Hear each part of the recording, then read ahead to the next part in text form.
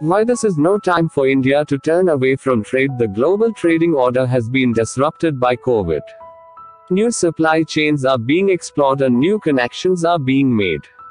India simply can't afford to turn its back on trade. After almost a decade of negotiating with blood, sweat and tears, as Malaysia's trade minister put it, the Regional Comprehensive Economic Partnership was signed this weekend at the conclusion of an Association of Southeast Asian Nations summit. 15 countries, all of ASEAN, alongside Japan, South Korea, Australia, New Zealand and China, will be part of this giant trading bloc. 16 countries were due to join, of course, until India withdrew from negotiations. The Indian government had at least one good reason for staying out of RCEP. New Delhi's consistent geo-economic goal has been to prevent Asian supply chains from growing more China-centric than they already are. To the extent that RCEP will reinforce China's central position in the web of intra-Asian trade, and membership would have signaled India's willingness to join a new Beijing-led economic order, Indian doubts about the agreement were justified. Sadly, those factors probably aren't what really motivated India's withdrawal. We have to face facts. In spite of its pro-globalization, business-friendly rhetoric, the current Indian government has turned sharply protectionist in the past few years, reminiscent of the closed, folks socialist 1970s when imports were strictly controlled and growth slowed to a crawl. Recent federal budgets have seen the government raise import tariffs across the board, something that hasn't been done since the country began opening up to the world in 1991. This is why, incidentally, so many observers are worried by the government's latest buzzword, self-reliant India, or Atmanirbhar Bharat. Self-reliance is a concept with a long history in India, running from Mahatma Gandhi's resistance to foreign manufactured goods in the 1930s to strict import substitution in the decades before 1991. Autarky is almost a reflex for Indian bureaucrats and politicians, who deep down remain convinced that if you buy something from abroad you are somehow cheating your own country. When India walked out of RCEP, those bureaucrats and politicians justified the decision by claiming that previous free trade agreements had hurt India.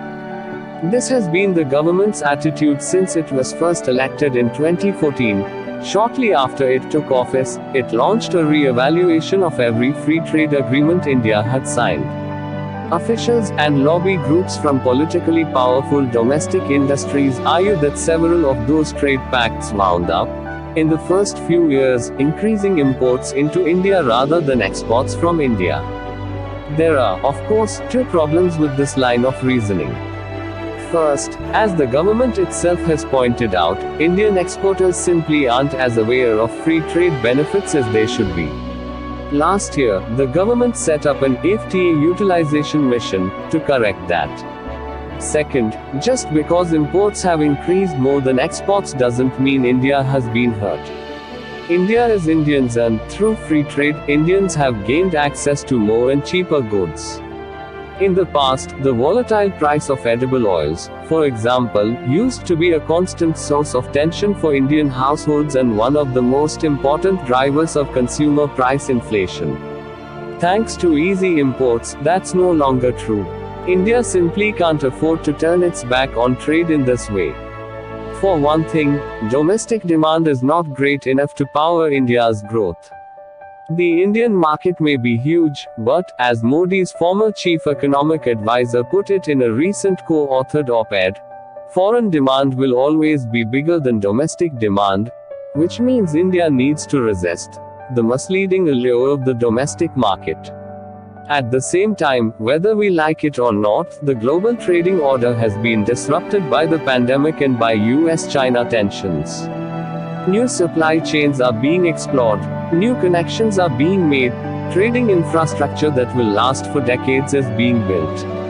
If India misses out on attracting some of that infrastructure, it could be locked out of several years of growth. While it may be hard for India to rejoin RCEP, there are other free trade agreements worth exploring. One with the European Union is overdue, for example.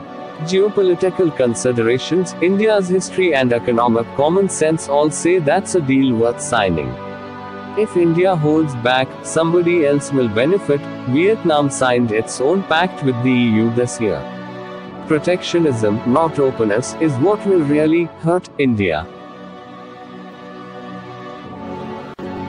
Thanks for watching Military World Update. Please do not forget to subscribe.